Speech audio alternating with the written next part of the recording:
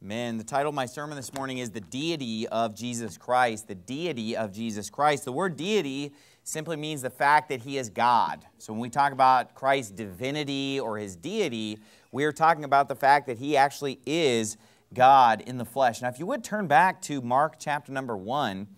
And the reason I'm starting out in the book of Mark is that there's so much Scripture teaching us that Jesus Christ is God. You'd really just have to deny the Bible and just be completely blind to be able to read the Bible and walk away thinking, oh, Jesus is just a man, or well, He's not quite God, or He's not quite deity. He's the Messiah, but, you know, folks, Christ's divinity is clearly spelled out. There's no question about it. And then there are these scholars and theologians who come along and say, well, you know, that was a later development in Christianity. And I've heard people say that, you know, the Gospel of John talks so much about the deity of Christ because, you know, that's a later book. That's showing some later developments. Now, first of all, there's no evidence of the fact that it's a later book, okay?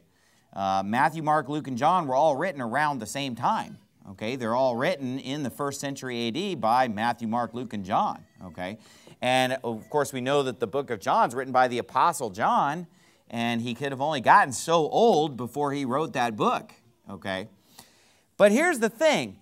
They'll point to a book like Mark and say, well, Mark is the earliest gospel, so we don't really see Christ in the book of Mark claiming to be God. But I'm going to show you, actually, that even in the Gospel of Mark, which is the book that these so-called experts would maybe point to as emphasizing the divinity of Christ the least, even the Gospel that supposedly represents the divinity of Christ the least actually makes it clear from the get-go. So let's go ahead and look in the book of Mark how the deity of Christ is proven. Look at verse number 1 of chapter 1. It says, "The beginning of the gospel of Jesus Christ, the Son of God. As it is written in the prophets, Behold, I send my messenger before thy face, which shall prepare thy way before thee. The voice of one crying in the wilderness, Prepare ye the way of the Lord, make His paths straight. John did baptize in the wilderness and preach the baptism of repentance for the remission of sins." Now, I want to point out that right away in the Gospel of Mark, he starts out by quoting the book of Malachi. Now, if you would, keep your finger in Mark, but go back to Malachi chapter 3. It's just 2 books back toward the left. The last book of the Old Testament is the book of Malachi. When the Bible says, as it is written in the prophets, Behold, I send my messenger before thy face, which shall prepare thy way before thee, he immediately quotes Malachi, okay? And if we look up this Malachi quote, we will see that right away, literally, in the first 2 verses of Mark, the deity of Christ is being taught. The fact that Jesus Christ is God is taught in the first 2 verses, okay?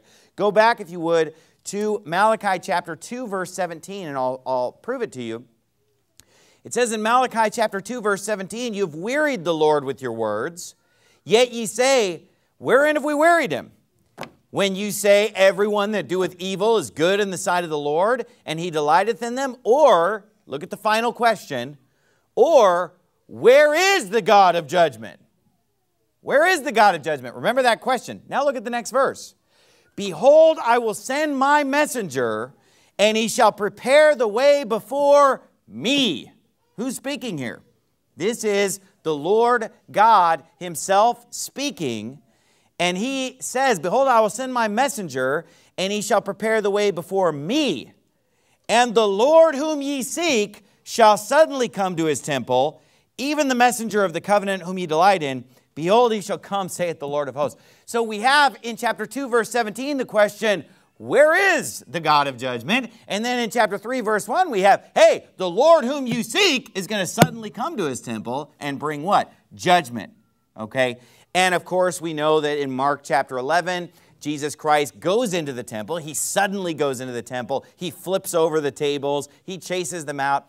Jesus fulfilled this prophecy. John the Baptist fulfilled this prophecy to prepare the way before the Lord and to make His path straight. And so right here we see that it's God who is being prophesied, and then Jesus comes and fulfills a prophecy of God coming, of the Lord Himself coming.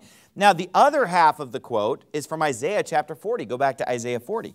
So Mark 1:1 starts out, the beginning of the gospel of Jesus Christ, the Son of God, as it is written in the prophets.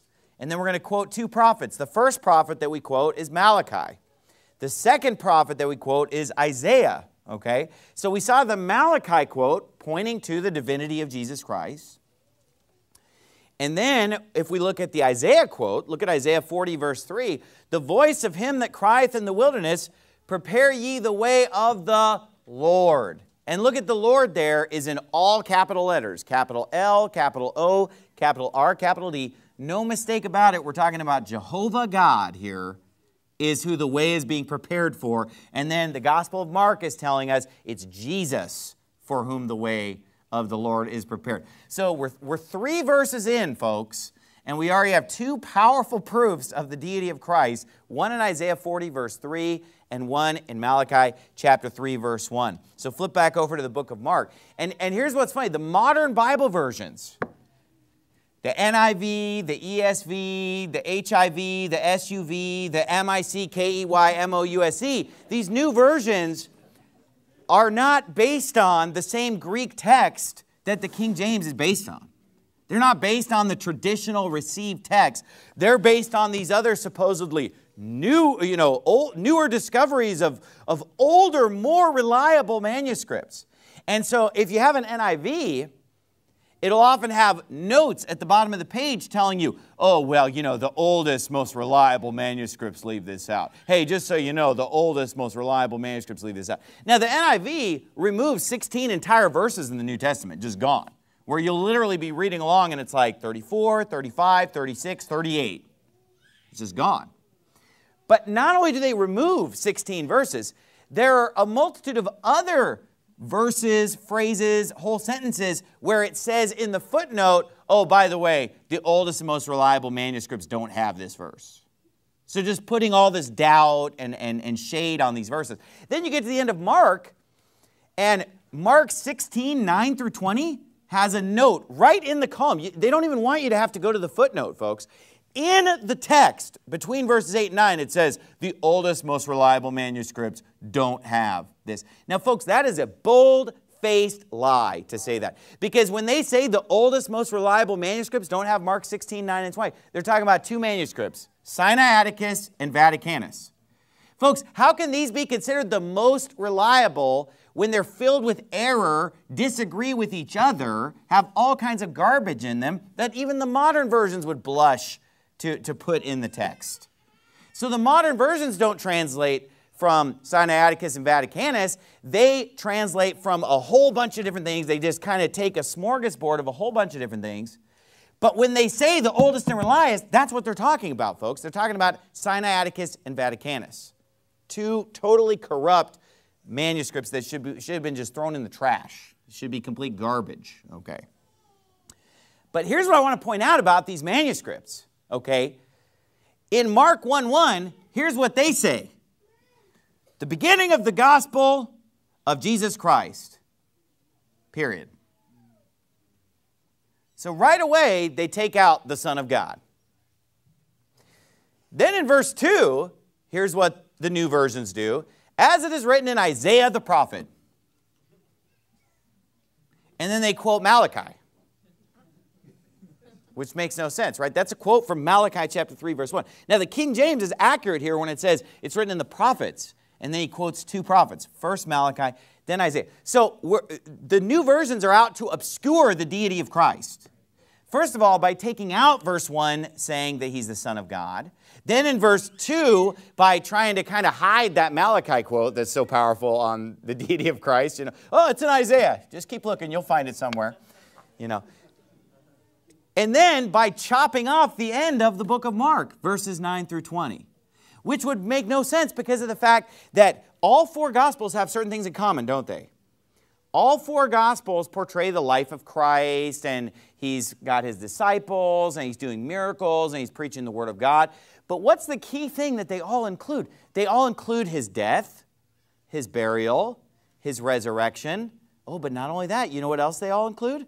They all include the witnesses of his resurrection.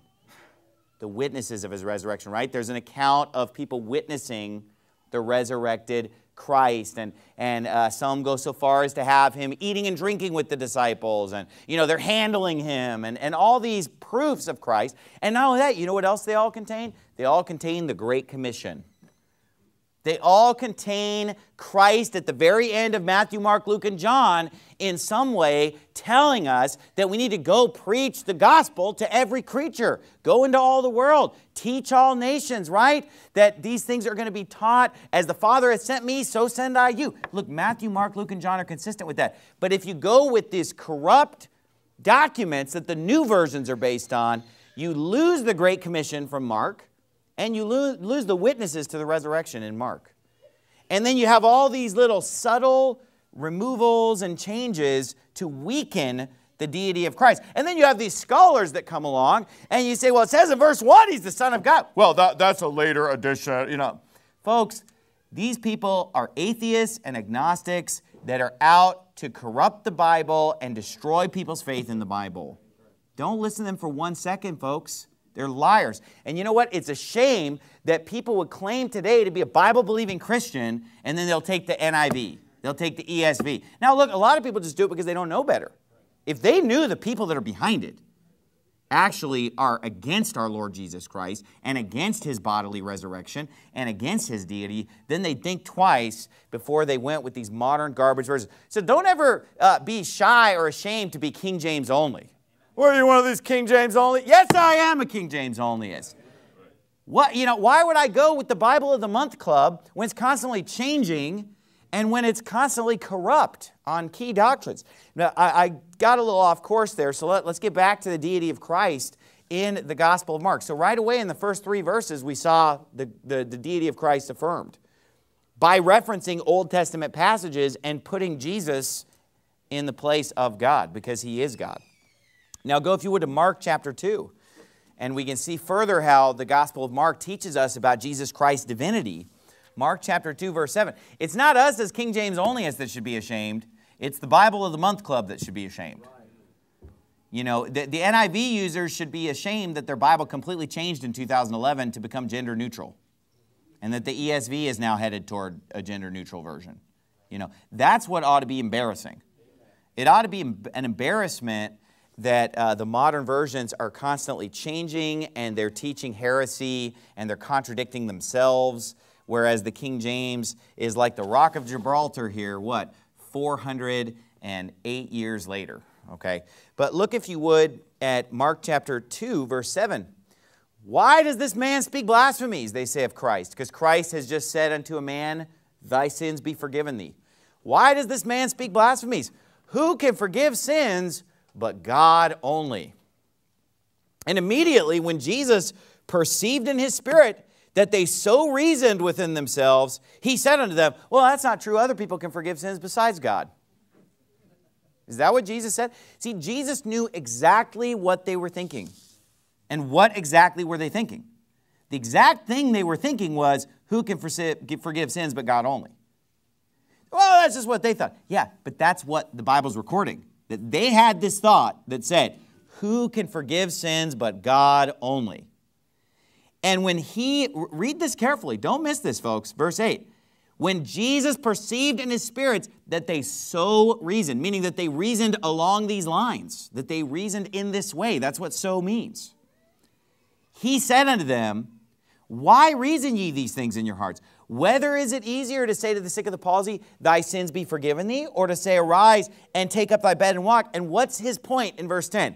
But that you may know that the Son of Man hath power on earth to forgive sins, he saith to the sick of the palsy, I say unto thee, arise, take up thy bed, and go thy way into thy house. The purpose of this healing, he says, is to show that I have the power to forgive sins. That you may know that the Son of Man, and by the way, the Son of Man is a title that Jesus refers to himself as. In fact, it's the most common way that Jesus refers to himself. And what it is it's pointing to the book of Daniel, where it talks about the Son of Man coming with the clouds of heaven, and it describes the Messiah in Daniel chapter 7 as the Son of Man, okay? Jesus is that prophetic Son of Man of Daniel chapter 7 that's going to come with the clouds, and he's going to rule and reign and so forth. And so we see here that when he sees that they think, oh, well, who can forgive sins but God only? He's like, oh, wait, let me show you that I have the power to forgive sins. Why? Because he's showing them that he's God. He's showing his divinity even in chapter 2 of Mark. Flip over to chapter 3 of Mark. Chapter 3 of Mark, verse 11, the Bible reads, and unclean spirits, when they saw him, fell down before him and cried, saying, thou art the Son of God. Now, all throughout the four Gospels, Matthew, Mark, and Luke especially, you have demon-possessed people falling on their faces before Christ and worshiping him. And they're saying, you're the Son of God, you're the Holy One of God. But notice, they worship him.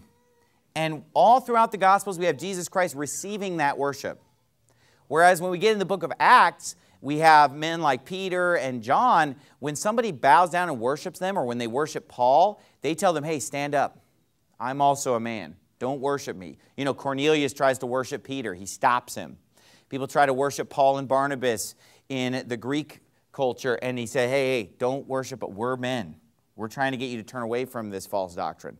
In the book of Revelation, when the Apostle John is confronted by this mighty angel that's showing him all the things in Revelation, he falls down to worship the angel that showed him these things. He said, see thou do it not.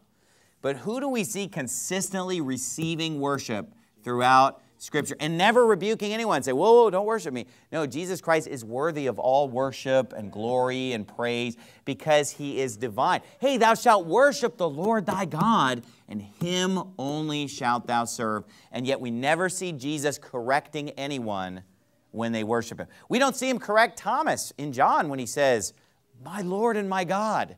And he says, blessed are you, Thomas, because you've believed. He doesn't say, well, let's not go that far. Okay.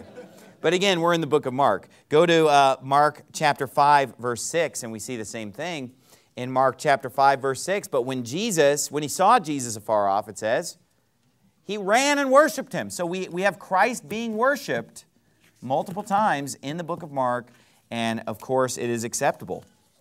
Now look at Mark chapter 10. I love this one. And this is the one that I love to pull out with the Jehovah's Witnesses.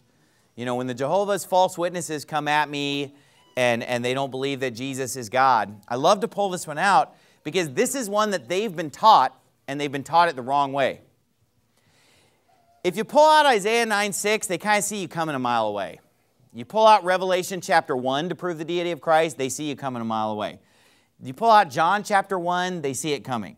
They never see this one coming. I've never had a Jehovah's Witness be able to answer me. Every Jehovah's Witness I've ever shown this to from Mark chapter 10 was just dumbfounded. Because whenever I show this to them, in verse 17 it says, and when he was gone forth into the way, there came one running and kneeled to him and asked him, good master, what shall I do that I may inherit eternal life? And Jesus said unto him, why callest thou me good? There's none good but one, that is God. And whenever I show it to them, they say, well, exactly. See, exactly. Why callest thou me good? There's one good, and that's God. And I always say, okay, is Jesus good? You believe Jesus is good? Well, yeah. Well, then he must be God because there's only one that's good. Jesus did not say, hey, don't call me good because I'm not God. Is that what he said? No, he's asking a question. This is thought-provoking. He's saying, why are you calling me good? There's only one that's good, and that's God. You see, Jesus spoke in dark sayings. Jesus spoke in parables. And so Jesus didn't just go around like the Muslims want him to say, I'm God, everybody. Hey, everybody, I'm God. Even when the people who were demon-possessed were falling on their knees and saying, you're the Christ, you're the Son of God, he rebuked them and said, hey, stop saying that. Don't say that. Why did he say that? Because he said he didn't want them to make him known. He said, don't say that because my time has not yet come. It's true, but hold that back, okay? And what we see is that when Jesus talks about being the Messiah and being the Christ, he takes his disciples apart privately and tells them, who do men say that I am? And they say, you're the Christ. Okay, blessed are you, because you know that. And then he says, look, here's what's going to happen. I'm going to be rejected. I'm going to be crucified. The third day I'm going to rise again. He didn't broadcast that stuff because he said, my hour is not yet come. And that's why the Jews are getting frustrated with him in the book of John, saying, you know, if you're the Christ, tell us plainly. Tell us, you know. But he spoke in parables. He spoke in dark sayings. He spoke in a cryptic way because he wanted basically the timing to be right when that would be understood and announced, that he was the Messiah, that he's the Son of God, and so forth. He didn't just walk on the scene and just say all those things explicitly all the time. And so we see here that he's doing these thought-provoking things. Like when they say, who can forgive sins but God only, he forgives sins and shows them that he has the power to do that. And then this man, when he calls him good master, he explains, well, there's really only one who's good, and that's God. Now, you only have two options with this verse, folks, in Mark chapter 10, verse 18. You either have to say that Jesus is not good, that Jesus is a sinful man and that he's not good, or you have to acknowledge the fact that he's God. Otherwise, this verse makes no sense. Otherwise, you have Jesus saying, I'm a bad person. Now, I don't think that the Jehovah's Witnesses would admit and say, hey, we think Jesus is a bad guy. I don't think the Mormons would say, hey, we think Jesus is a bad guy. I don't think that the Unitarians are going to say, hey, Jesus is a bad person. Folks, the Bible is saying there's only one that's good. We're not good. There's none that doeth good, no, not one. There's none righteous, no, not one. I'm a sinner. You're a sinner. Jesus Christ is sinless. And if you're going to believe that he's sinless, he has to be divine. He has to be deity. He must be God. Okay? And every single Jehovah's Witness I showed that to just said, well, I've never thought of it that way. Well, think about it now, okay? And I've never had them be able to give me an answer on that because there is no answer. Because Jesus is God. Look at Mark chapter 12. This is where we started. And this is a very important scripture in Mark 12. And I feel like this is kind of an underrated scripture. Meaning, I haven't really heard a lot of preaching on it. And I think it's such a profound truth that Jesus delivers here in Mark chapter 12. And one of the things that these so-called scholars will say, that, you know, there's so many proofs of the divinity of Christ in the book of Mark that they'll say, oh, well, you know, okay, yeah, I definitely believe that, you know, the author of Mark portrays Jesus as God. You know, the famous atheistic, skeptical scholar Bart Ehrman, who, you know, his books are all over Barnes & Noble. You go to the religion section, it's all his books, and, you know, this is the garbage that the world wants you to buy into. He said, well, okay, so, you know, so the Gospel of Mark portrays Jesus as divine. Okay, you know, because you have to admit that. We're looking at the evidence right now. But he said, you know, but where did Jesus say? Where did Jesus say anything in Mark to indicate that, you know, where's the quote from Jesus that he's divine in Mark? Well, here we go. How about this? Look at Mark chapter 12, verse 35. Tell me if this is compatible with Jesus Christ just being human or a good teacher or mortal man or whatever. Look at Mark chapter 12, verse 35. And Jesus answered and said, while he taught in the temple, how say the scribes that Christ is the son of David? For David himself said by the Holy Ghost, the Lord said to my Lord, sit thou on my right hand till I make thine enemies thy footstool. David therefore calleth him Lord, and whence is he then his son? And the common people heard him gladly. So you see how Jesus is getting people to think. He wants people to come to the realization that he is the Christ. He wants people to come to the realization that he's the Son of God. But he doesn't go out and just publicly say that. Why? Because then they're just going to take him and by force make him a king. And his kingdom's not of this world. He didn't want to have some kind of a military coup d'etat over the Romans. And when they start to understand that in their carnal minds, they just want to grab him and make him a king and let's go fight the Romans. So he wants only his sheep to understand that. You know, only the people who are saved or people who get saved. So he preaches the Word of God, and those who have the faith and those whose eyes are opened by the Holy Spirit, they see it. They see that he's the Christ. They see that he's God. What is he saying here? He's saying, look, how can the Messiah, how can the Christ, because Christ just means Messiah, right? How can the Christ be the son of David if David calls him Lord? How is he his son then? Now look, if Jesus Christ were just a man, that verse would make no sense. You'd say, well, he's the son of David because David's his great-great-great-great-grandfather. So yeah, it makes perfect sense to call him the son of David.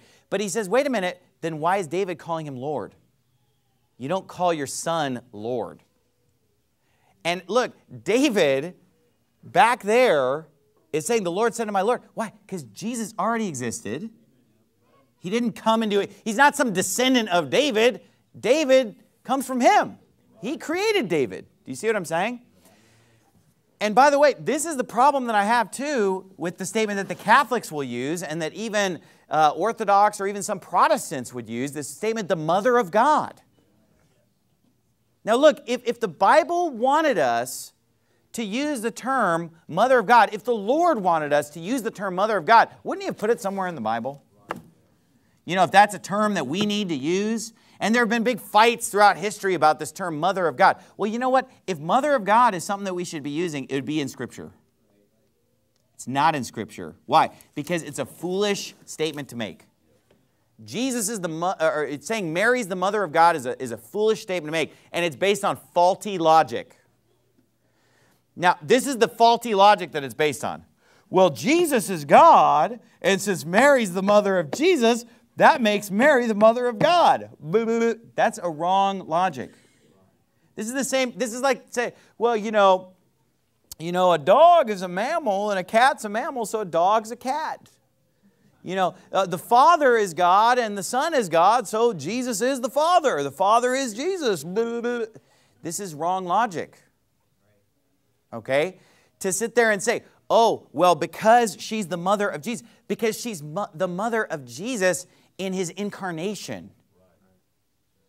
Okay, but does anybody actually believe that Mary is somehow above Jesus in any way, shape, or form, or above God in any way, shape, or form? Like that Mary is superior to God? That's foolish. But here's the thing. Mother implies that. Okay?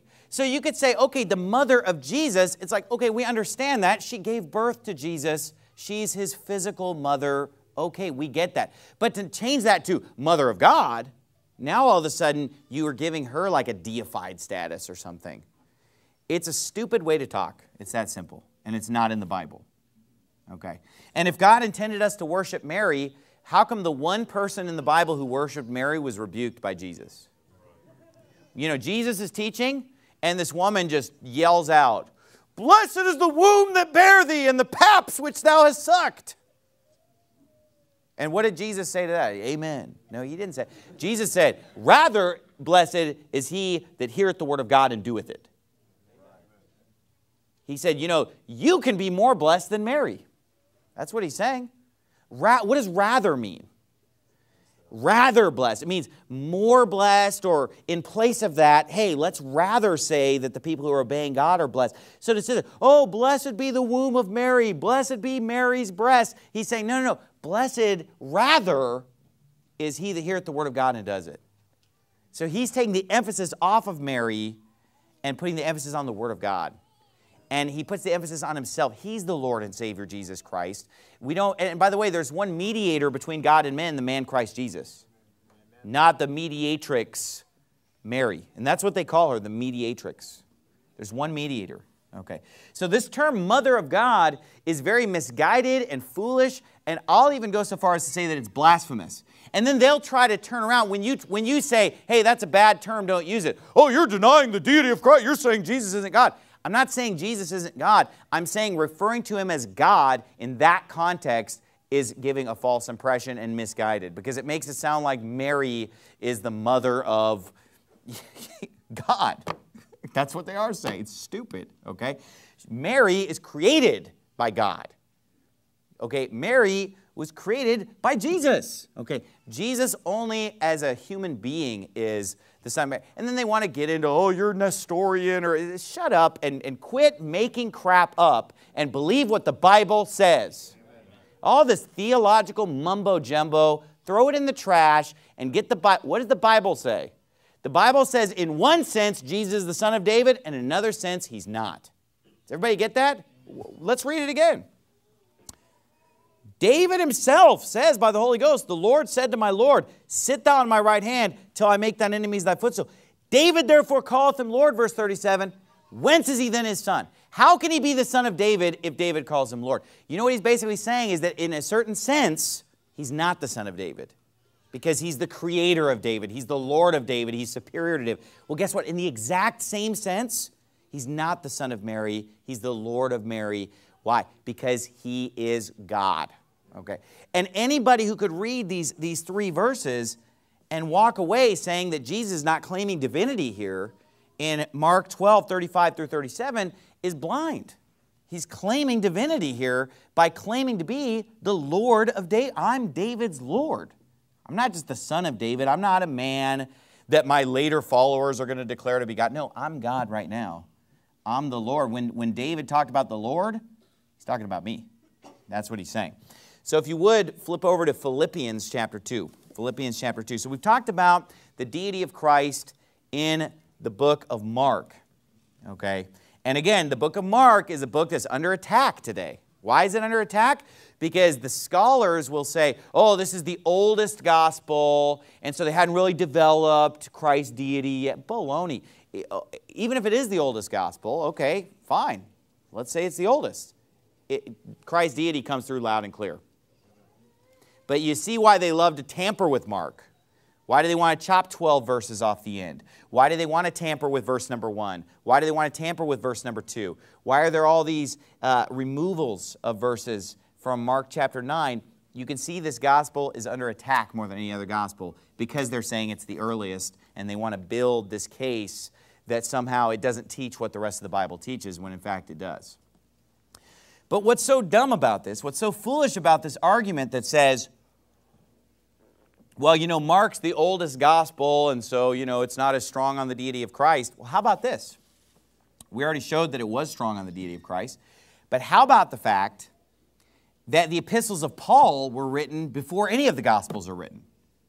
The first scriptures that were written in the New Testament are Paul's epistles, which were written around 50, 60 A.D. Look at Philippians chapter 2 and watch how Christ's deity comes through loud and clear in Paul's epistles, which are the oldest part of the New Testament, humanly speaking, the part that was written down first. Look at Philippians chapter 2, verse 5. Let this mind be in you, which was also in Christ Jesus, who being in the form of God, thought it not robbery to be equal with God, but made himself of no reputation, and took upon him the form of a servant, and was made in the likeness of men. So we see that Christ Jesus, it says in verse 6, was in the form of God. Does everybody see that? And he thought it not robbery to be equal with God. Now, what is robbery? Robbery is when I take something that doesn't belong to me, right? So if I steal something, if I take something that doesn't belong to me, that's robbery. So when Jesus makes himself equal with God, is he stealing? Is he committing robbery? Why? Because he's not taking something that isn't his. He's taking something that is his. Does everybody see that? So he's saying he thought it not robbery to be equal with God. He was in the form of God, and he thought it not robbery to be equal with God, but made himself of no reputation and took upon him the form of a servant. Folks, this proves that Jesus Christ already existed before he took upon himself the form of a servant. He was already there. He was already in existence in the form of God, but then he thought it not robbery to be equal with God. He made himself of no reputation and took upon him the form of a servant. So what do we have? We have Jesus in the form of God taking on himself the form of a servant, showing that he existed before he was in the form of a servant. Before he became that baby that was born in Bethlehem's manger, he already existed. And by the way, before he existed, he did not count it robbery to be equal with God. So there goes your oneness Pentecostal view that Jesus is God the Father. No, he was equal with God the Father. Now, in some ways, Jesus is equal with God in the sense that they're both deity. They're both God. You know, God the Father, God the Son, God the Holy Spirit are all equally divine, equally deity. But in another sense, Jesus said, my Father's greater than I. Why? Because he's talking about authority. It's sort of like when Joseph said, no man is greater in this house than I. He wasn't saying, hey, I'm the greatest.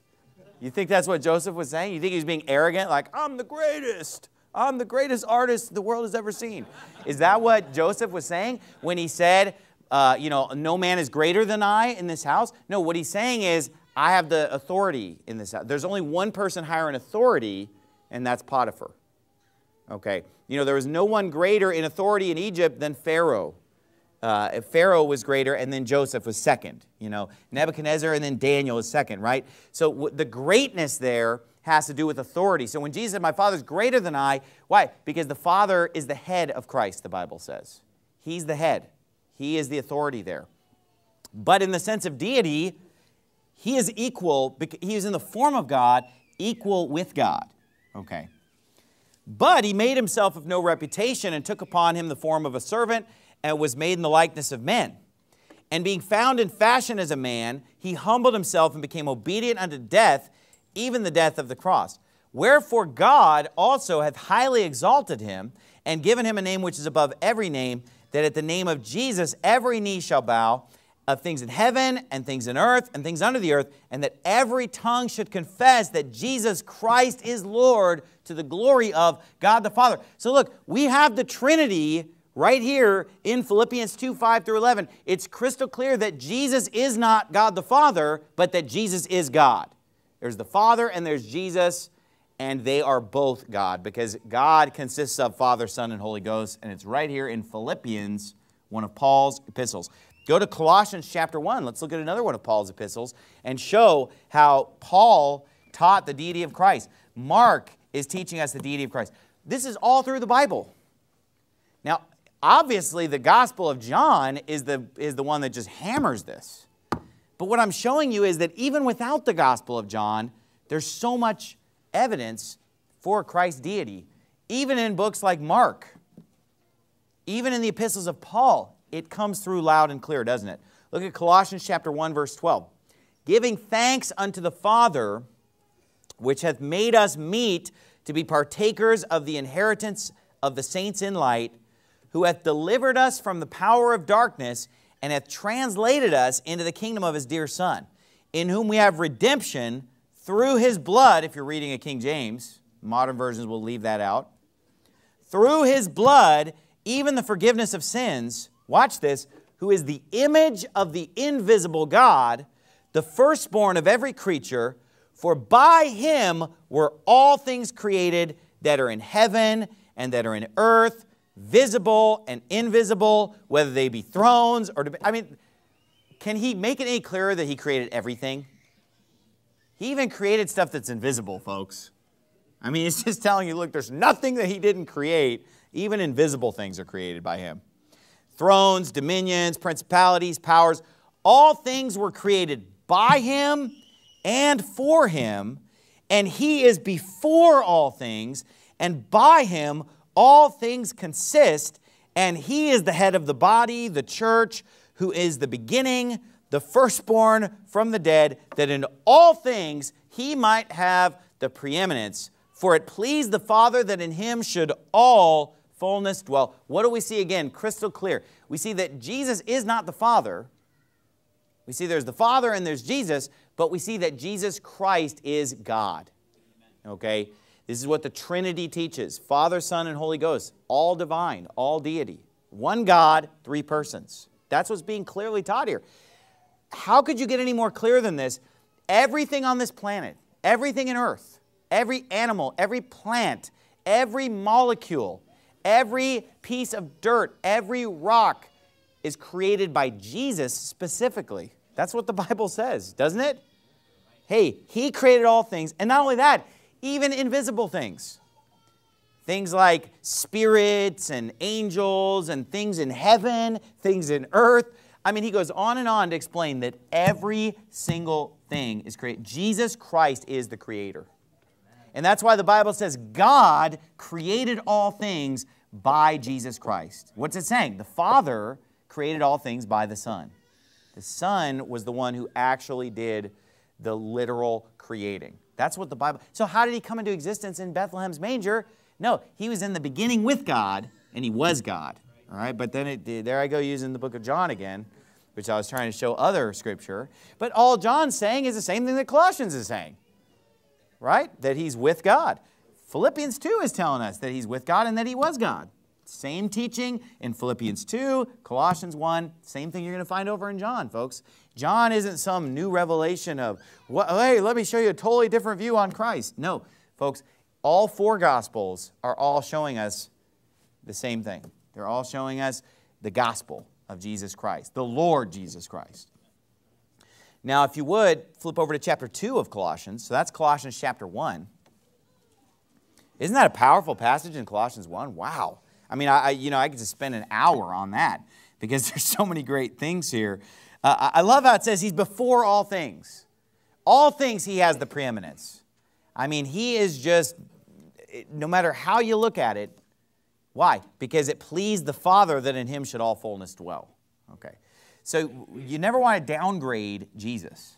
Okay. Because Jesus Christ is fully divine. He's fully deity. Okay. The only one who is an exception is the Father. That's the only one that has any kind of a higher status than Jesus. And it's only in the area of authority. In one sense, they're equal. In another sense, there is an authority structure where Christ is the head, or the head of Christ is God, and so forth. In fact, this is such an important point. Stay there in Colossians 2, but I want to just read something to you. This wasn't in my notes, but this just popped into my head, and I think this is important to point this out. And because it's not in my notes, I'm going to have to pull out the smartphone and do a little search here to make sure I find it. So everybody just kind of digest what we've heard so far and look at Colossians 1 there, meditate on that for a moment.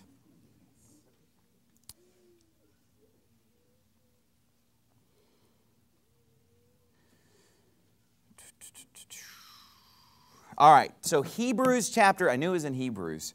Hebrews chapter 2, verse 8. Okay, you don't have to turn there, but it says, thou hast put all things...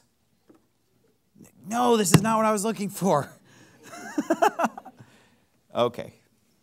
It's 1 Corinthians 15. Hang on. I mean, it's just great that I even have this technology to even get to the verse I'm looking for when my brain's not working right. Okay, listen to this. Here, this is the key. That thing in Hebrews is great too, but listen to this, okay. Verse 27 of 1 Corinthians 15. For he hath put all things under his feet, but when he saith all things are put under him, it is manifest that he is accepted, which did put all things under him. Did everybody hear that? He's saying, look, duh, when I say all things are under Jesus, duh, there's an exception, the one who put all things under him. Did everybody hear that? Sorry, oneness Pentecostals. Sorry, modalists. It's false. Because listen, sorry, Tyler Baker. Listen to what it says. When he saith, all things are put under him, it's manifest. You know what manifest means? It's obvious. It's apparent. We see it. It's kind of a duh, self-evident. Thank you. It's just kind of a self-evident, like, do I really have to say this? Okay. That's why in many scriptures it doesn't say that, because it's something that's self-evident. But, you know, God made sure we have one place in the Bible where he spells it out so that even, you know, those who are slow can understand it. He says, when he saith all things are put under him, it's manifest or obvious that he is accepted, E-X-C-E-P-T-E-D, that he is accepted, which did put all things under him. And then it says, and when all things shall be subdued under him, then shall the Son also himself be subject unto him that put all things under him, that God may be all in all. So we see that the only exception as far as things that are not put under Jesus and things that are not under his power and authority, God the Father is the only exception. Okay, because there is that chain of command between the Father, the Son, and the Holy Ghost. That's important. Okay, you're in Colossians chapter 2. That was worth wasting a little time for. All right, Colossians chapter 2, verse 8 says this, beware lest any man spoil you through philosophy and vain deceit, after the tradition of men, after the rudiments of the world, and not after Christ, for in him dwelleth all the fullness of the Godhead bodily, and ye are complete in him, which is the head of all principality and power. Now, this is one of the most misunderstood and misused verses right here, now that we're kind of on the oneness crowd a little bit. Verse 9, in him dwelleth all the fullness of the Godhead bodily, because people have a wrong definition of what the word Godhead means.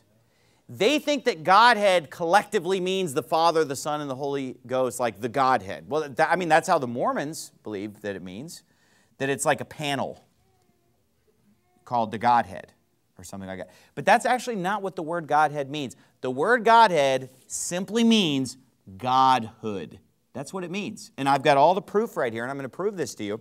It's used 3 times in the New Testament, and it consistently means deity or divinity or godhood or godness. So what the Bible is saying here is, in him dwelleth all the fullness of divinity bodily, or all the fullness of godhood bodily, meaning that he's not partially divine, he has fullness of divinity. He's 100% God. That's why we say Christ is 100% God, 100% man. Let me prove this to you. First of all, if you look up godhood in the dictionary, it says divinity or godhood. It actually says godhood. If you look up Godhead, it says godhood. If you go to the origin of the word, it comes from the 13th century suffix head, H-E-D, which is a variant of hood. Okay? Another word that is in our semi-modern vernacular is maidenhead, which if you look up maidenhead in a modern dictionary, it will say maidenhood. Maidenhead is maidenhood, that is virginity, okay? If you look up in a special dictionary that shows you prefixes and suffixes, if you look up the suffix head, it has 2 definitions. One of them is a definition where you'd make things like jarhead, meathead, you know, whatever, like something head, like a say what? A pothead, thank you. Yeah, that's what I was thinking of. Actually, it's not, but it works. All right. So, you know, you have those type of things where you're talking about like the head. Like the thing that's sitting on my neck right now is my head, right? So there are words in English like pothead or whatever that are coming from the word for head. That's what people think is going on in this word Godhead, and they're wrong. It's not a different opinion. They're wrong. That's not what this means. This is not cabeza, okay? You know what I'm saying? When we see this word head here in Godhead, if you think it's cabeza, you're 100% wrong. And it's not like a difference of opinion. It's actually just someone who doesn't understand the etymology of this word. Okay? And if you read this in any other language, you're not going to find any cabeza or kopf or what, you know, any other languages for the word head. Okay?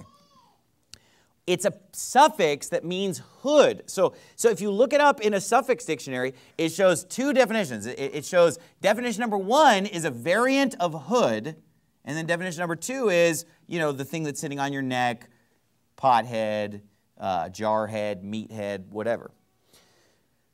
And then it lists, it says, see also hood or ness. So it's like his godness. In him dwells all the fullness of the godness bodily, the godhood, the Godhead bodily.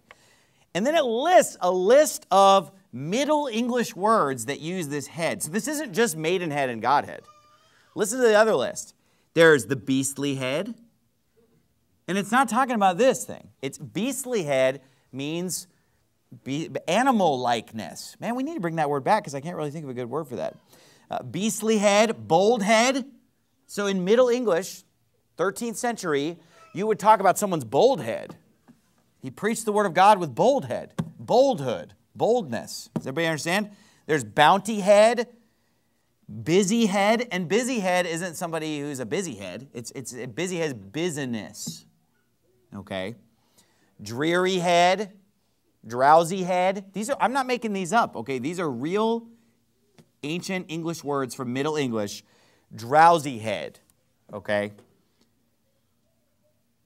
And we're not talking about the sleepy head so you can rest medicine or something. It's drunken head is drunkenness. drunken head, even head, friendly head, frighty head, full head, Godhead, goodly head, humble head, idle head. These are not names that you call people, folks. You don't call someone humble head. It's saying, you know, he has humble head. He has humbleness. And you say, we don't talk that way anymore. Yeah, no kidding, because we're not living in the 12th century A.D. But this is where our English language used to be. These are all words that are attested from the English language. Humble head, idle head, jolly head, lowly head, lusty head, maiden head, meek head, noteful head, one head. That's what these bunch of one-head believers are. These one-head Pentecostals, I tell you. Saint head, seemly head, wanton head, widow head, woman head, wretched head, and youth head. Those are all real words that have existed in the English language in the past that have gone out of use, but those are all real words proving beyond any shadow of a doubt what the suffix head means. Okay? So don't get this wrong definition of Godhead, where it's like, oh, well, in him, all the fullness of the Godhead. So the God the Father was completely crammed into Jesus and the Holy Spirit. No, because God the Father was sitting up in heaven, and Jesus ascended to the right hand of the Father, and Jesus right now is at the right hand of the Father. Well, no, he had the whole... All the fullness of the Godhead means 100% of divinity or godness or godhood was in Christ. That means he's not 99% divine, he's 100% divine. He's 100% God. He is fully divine. And let's just close with Hebrews chapter number 3. Hebrews chapter number 3, if you would. And I believe that the epistle to the Hebrews is written by Paul, although some people debate that. I think it's clear that it's written by Paul. In fact, in our 1611 King James replica back there, you can flip over to it. It says the Epistle of Paul, the Apostle of the Hebrews, by the way. But anyway, 1 Timothy 3:16, you're going to Hebrews 3. 1 Timothy 3:16 says, without controversy, great is the mystery of godliness. This is Paul writing to Timothy. God was manifest in the flesh. Now you can say, well, you know, God was manifested through Jesus. But is Jesus God? Hold on a minute. God was manifested in the flesh, justified in the Spirit, seen of angels, preached unto the Gentiles. Notice the subject isn't changing. Does everybody understand this? So we're stacking up all these different verbs after Jesus, or after God. God was manifest in the flesh. God was justified in the Spirit. God was seen of angels. God was preached unto the Gentiles. God was believed on in the world. And God was received up into glory. See, if you apply that subject to all those verbs. So it's clearly talking about Jesus on this earth being received up into glory. He said, that's God. Why? Because Jesus is God. Jesus is divine. Jesus is deity. Of course, Hebrews chapter 1, verse 8, unto the Son he saith, thy throne, O God, is forever and ever. But look at chapter 3, verse 1. I'll close here. Wherefore, holy brethren, partakers of the heavenly calling, consider the apostle and high priest of our profession, Christ Jesus, who was faithful to him that appointed him, as also Moses was faithful in all his house. For this man was counted worthy of more glory than Moses. How much more glory does Jesus have than Moses? Inasmuch as he who has builded the house hath more honor than the house. So notice the comparison that's being made. Jesus is to Moses as the guy who builds the house is to the house. And then, just to make it crystal clear what he's saying, he says in the next verse, for every house is builded by some man, but he that builds all things is God. He's saying Jesus is God because he's the builder of the house. He's the creator of Moses, and we know that Moses was created by God. Who built all things? God. Jesus is God. So what we need to understand is that, yes, Jesus is the Son of God, of course. Jesus Christ, the Son of God, because we believe in the Trinity. And look, if you don't believe in the Trinity, you can never make sense of any of this. And you're a heretic into the bargain, okay? But you can't make any sense. You say, well, where's the Trinity in the Bible? The Trinity is the only way to reconcile what the Bible clearly teaches. Because these are the clear teaching of the Bible is that Jesus was with God, that he's the Son of God, okay? the clear teaching is that Jesus and God the Father are not the same person. Oh, I didn't come to do my own will. I came to do the will of him that sent me. I didn't glorify myself. Yeah, I'm not bearing record of myself. God's bearing record of me. Or, my God, why hast thou forsaken me? That can't be the same person. Myself, why have I forsaken myself? That makes no sense. So it's clear in the Bible that Jesus and God the Father are not the same person. But then it's also very clear in the Bible that there's only one God. And then it's just as clear in the Bible that Jesus is God. So if the Father and Jesus aren't the same person, if there's only one God, and if Jesus is for sure God, and we know the Father's God, and we know the Holy Spirit is God, but they're not each other, there's only one way to reconcile this, is that God exists as three persons. And you say, I don't know, that's pretty radical. Oh, really? Because if you open Genesis chapter 1, you have God using a plural, personal pronoun about himself. How can you say God's not three persons when he used a plural, personal pronoun to say, let us make man in our image after our likeness? How could God refer to himself as us in Genesis chapter 3, verse 22, if he does not consist of more than one person? So, well, when I think of God, I think of God as just one person. Okay, maybe you could go make an idol of the God that you envision. Since you've dreamed up this God that's one person, maybe you should carve it or something. Maybe you could start a new religion. Maybe you could make an idol that you bow down and pray to. Because I don't get these visions in my imagination of what I think God is like. I actually read the Bible to figure out what God's like. And you know what I find is that God is consistent of three persons. Starting in Genesis 1 and ending in Revelation chapter 22. That's who God is. And guess what? There's only one God, so there's no other God to compare him to. That's not what gods are like. There's only one. And that's what he's like. There's no such thing as a oneness God. It doesn't even exist. The only God that exists is the three persons God. There's nothing to compare him to. He's without compare. He's incomparable. Okay. Jesus Christ is divine. That's why we said the deity of Jesus Christ is the title of the sermon. Jesus is not a man that's just a good teacher. He's the God-man. He's God in the flesh. He is the image of the invisible God, which is talking about God the Father, whom no man hath seen nor can see. And he is the one who is preeminent above all things and all people. There's no other name under heaven given among men whereby we must be saved.